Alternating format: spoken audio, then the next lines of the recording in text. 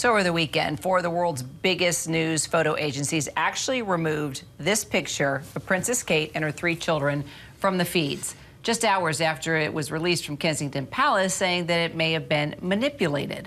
It's a nice picture, but it's not authentic. The palace now shared this now infamous image Sunday morning to honor Mother's Day in Britain, which is over the weekend, the first official photo of the princess since her abdominal surgery back in January. Now, many in the UK want answers. What's going on? So joining us now, ABC News Royals contributor Victoria Murphy. Victoria, this is a mystery, this charming photograph.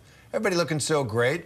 Then kind of becomes monstrous when you look at the hand of her daughter and the zipper on a sweater. What's going on?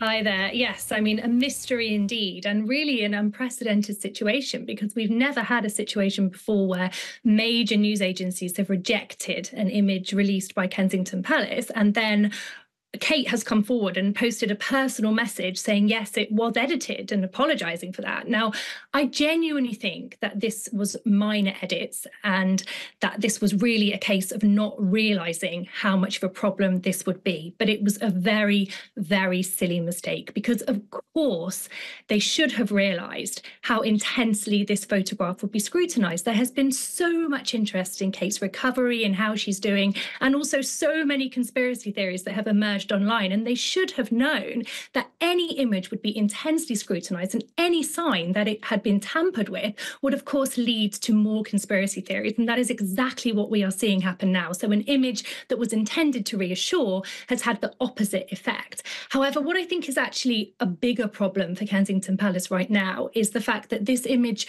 was released as a news image. So it was put out via news agencies and therefore subject to the very strict standards that they have over news photographs. And that's in order to prevent things like fake news and misinformation. And so once it was subject to those standards, it was rejected. And now it has exposed Kensington Palace to this much bigger debate about trust and about public confidence, and can we trust the information that we have from them? And that is what I think is a much bigger problem for them right now. Oh, and that it will be a big problem. And just kind of going back to the very beginning, how this all started, Victoria, is there's a lot of people that love Kate Middleton. I mean, bottom line, and they want to know what happened and what type of surgery this was. She's a very private person. They're being very private about it. Is it possible that it's just one of those procedures that could be embarrassing for her, plain and simple, and they just don't want to talk about it, and they just want to move on?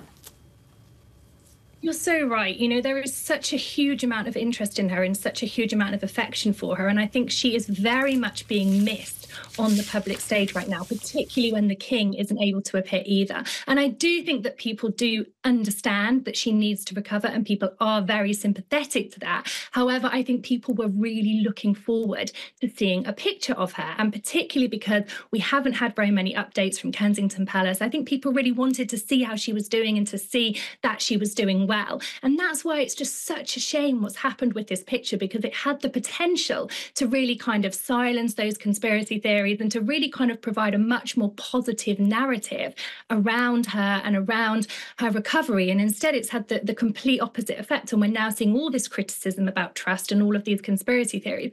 I can understand, and I do think that people do understand, that she has a right not to say what it is that she's been through if she doesn't want to, and she has a right to the privacy. However, I think people are really looking forward to when we can next see her and see how she's doing. Agreed. Victoria Murphy, thanks so much. Yeah, all the best to her. And thanks for streaming with us. I'm Kira Phillips. And I'm Terry Moran. ABC News Live is here for you anytime with the latest news, context, and analysis. From breaking news to all the stories that matter to you, you can always find us on your favorite streaming service, the ABC News app, and of course on abcnews.com. The news never stops, neither do we. We'll be right back.